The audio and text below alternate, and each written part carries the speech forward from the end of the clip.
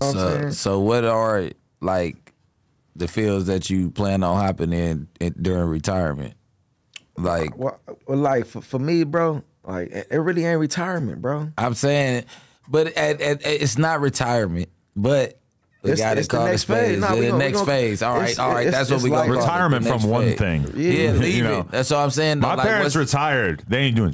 They actually stopped doing almost anything. But this why I don't like the retirement word for me is because I can still play. Yeah, I can still play at a high level, bro. Like, go cut on the film from last year and see. But you bounce back in. Bro, I'm vicious like that. I thought that you said. I could literally take a year off, 2 years off, and still go back to football at 38, 39 and go be a dog. You walked away. I did. That's what I'm telling you. So we ain't really calling it retirement because at the end of the day, I know I can still gas up on the field. You already don't know jumping. You feel what I'm saying? Man. And I'm talking that and meaning it. Like, bro, body is straight. But what was that decision like? Because I feel like for a lot. For pro athletes, it's like such a intrinsic part of who they are as a human being, and it's a very difficult thing to step away at a certain 100%. Point. You feel like you kind of did it on your own terms, whereas most people are kind of forced into it? So catch my drift. And that's a hell of a question, bro. I respect you for that question. I'm totally sports illiterate, by the way, but I have a huge amount of respect for athletes. I'm always curious about it. I feel like that's a pivotal ass point in guys' career where they're at.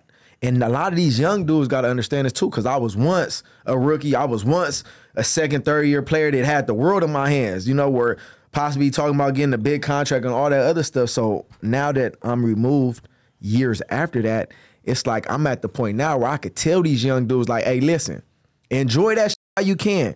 Take advantage of that shit while you can. Yeah. Because once you hit your mid-30s or 32, 30, it ain't the same. The politics kick in because you know why? Because they like, oh, this the NFL. They want this. It's a young man's game, bro. Yeah, they want you. You feel out. what I'm saying? It's the young man's game, bro. So it's not that I couldn't play. It's that they are more invested in the young kids because my contract wasn't what it was when I was 24, 25, 20. I'm not getting paid the same, bro. So I'm more disposable now to these people. You know what I'm saying? When you was younger, you got that big bag. You got to beat it. Yeah. You know, for me, being the legend and doing what I did was always cool, but it was like I was cool on the politics of me being older and not being a vocal point like I was in my earlier 20s, bro. So for me, it's like instead of me sitting in a season and going to work like an 8 to 5, because this shit is real work, and me spending all that time away from my kids and family and not making the money that I once made, it becomes not about the money. It becomes the love of the game. The love of the game. For me, I'm not stupid.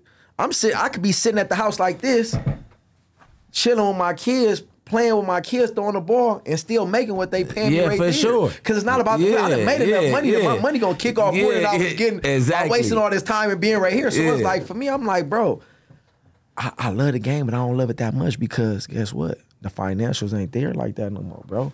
And for me, I'm playing for my future, for my kids. You know what I'm saying? So like, if I could sit at home, just be honest. If you could sit at home and make what you making right here without doing this, yeah, you could love it and you do it for a long time. But it's like, if I could do this at home and not really work as hard, why the fuck am I working? Like, it gotta be something else more to it, bro. And for me, like, that shit was cool and I loved it, but I want to be with my kids. I done been away from my kids so long. They done been seeing daddy travel and go all this. Like, I'm spending all this time. My kids older now, so I feel like it's important for me to give them back what my dad gave me. On year one, it's like pure excitement, and it's you're like a celebrity on this crazy ass level, and the money is fucking new. Exactly. And then once you've done it for 15 years, it's like going to work at the fucking grocery store is for a lot of people because it's just you're sort of doing it over and over. Every fucking day, bro. I'm sitting there like, if I could just go play games on Sundays and not have to go do Monday through Saturday, right? Bitch, I'll be there right now.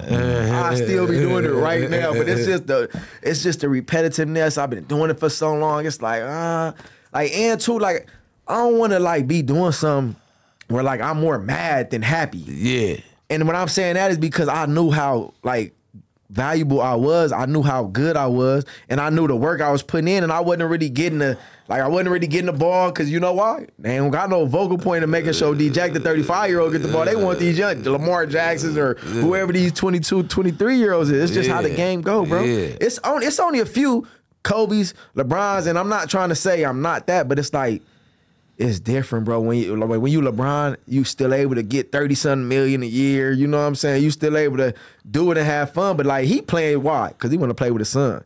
He didn't. Yeah, I'm sure he chasing legacy, and I'm sure he want to go get another ring. But at the end of the day, bro, he's still playing because he wants to play with his son. Let's just be real. But is there a part of you? I've seen a lot of like sports documentaries where a professional athlete will stop, and then it's like there's a hole in their fucking soul because they were so focused on winning and being the best athlete they could be for all those years, and all of a sudden there's just this massive hole in your life that you kind of got to fill with something new, right? Yeah, you ain't got to go into the games and all these people rooting for you, or they got your jerseys on. So that whole that's real, bro. But like for me, I really feel like I fulfilled everything I wanted out of it.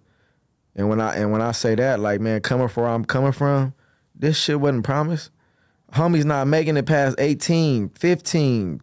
Niggas ain't graduated from college. Niggas ain't graduated from high school. Yeah. So for me, like, where I made it to, bro, like, I never would have thought. And I ain't gonna say, like, I ain't dream about it or, you know, like, think it was gonna happen one day. But, like, coming from, like, I beat the odds, bro.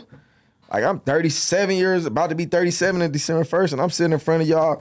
I'm sure bro could vouch for this. He beat the odds. No, like, man, this shit ain't promised, but, bro, just, I was 13 years old when I first got shot at, bro. Like in Inglewood at the Forum. I know you remember the carnivals at the Forum every summer, right? When you about to get out of school. I'm going to the Forum and I get shot at 13 years old. You feel what I'm saying? So it's just like, bro, like you don't count.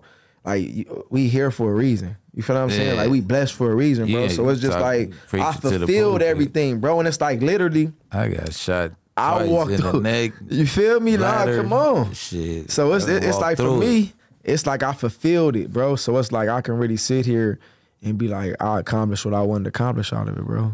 So you told me Jerry Rice gave you a tip, man. That before I hit the league. You know what I mean? You said that you had a talk with Jerry Rice and he let you know something that man kept them legs a little bit ticking a little bit longer, man. What was that? Man, see, so it was 2008 before I got drafted. The agency I signed with at the time, they had Jerry Rice signed to him, bro. So it was like a perk I got off of me signing with my agency that they had a relationship with Jerry Rice. So I had the opportunity to work out with Jerry Rice before I got to the league. And that workout, like again, once everything I'm gonna tell you, bro, the source can tell you. I ain't gonna tell you nothing from a motherfucking mouth that source can't tell you itself. Jerry Rice was like, run every route. Nigga, what is Jerry Rice? I grew up loving Jerry Rice. Randy Moss and Jerry Rice, my top down favorites, right? Yeah. So like run every route. So I get up there, I run every route. I'm cast up. Nigga, Jerry Rice watching me, nigga. Snagging everything, balling, right? I ran this last route, and he was like, come here. And I'm like, what's up? He's like, I only got one thing to tell you. And when I tell you I ran every route, the route tree probably about 12, 13 routes. I ran every route. He's like, I want to correct you on one route. He was like, that 5-yard out you running, he was like, you running too fast.